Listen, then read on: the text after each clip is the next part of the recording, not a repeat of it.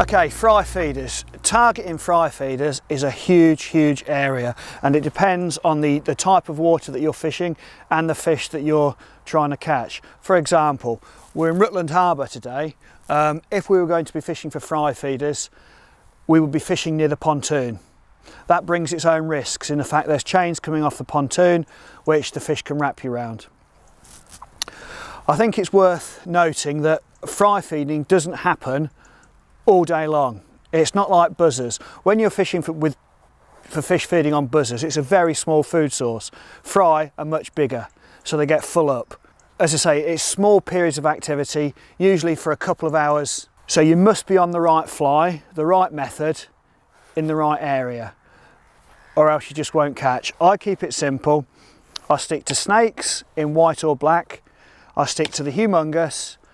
I stick to suspender minkies if the fish want a fly that's, you know, a dead fly or a dead fry that's near the surface.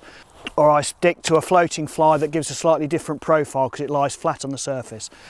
They're probably the only flies that I'll use. They're tried and trusted, they're consistent, and they work.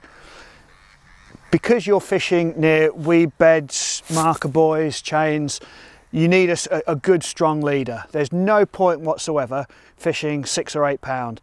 You need to fish 10 pound minimum, I would say. The hooks you're using are much stronger. They're not going to bend out if you suddenly pile the pressure on. And as I say, it gives you a chance. Light leaders, light hooks, it's a recipe for disaster. Method wise, if you're fishing, say, a minky or a humongous, a typical fry lure, again, usually you would make the cast and it would just be a standard 2-foot retrieve. Every now and again, just speeding it up so that any following fish is induced into the take, and that will work. If you're fishing a suspender minky or a floating fry, it really is trial and error. You need to make the cast, fish it static for say 20 seconds, short 6-inch pulls to get that fly popping and causing a disturbance. Hopefully that will sound the dinner bell and pull the fish to the area and they'll take. Other times they might want it completely static. So again, it's very much trial and error. With a snake, again, it depends on the area you're fishing. If the area has received a lot of angling pressure, I would scale down the fly and I'd probably only fish, say, a 4 or 5 centimetre snake. Fish something smaller. Fish it totally unweighted and literally a slow figure of 8 or an ultra slow roly-poly. The fish will learn and they'll become accustomed that fast moving flies equal danger.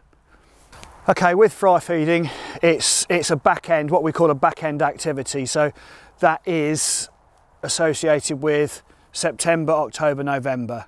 The seasons do seem to be getting later and later. When I was a kid, I suppose fry feeding was September time. Now it doesn't seem to happen until mid-November to the start of November. The fry tend to ball up round prominent features such as obviously marker buoys, pontoons, jetties, big weed beds. You can usually see because there'll be cormorants or grebes working the area and the fry scattering like raindrops.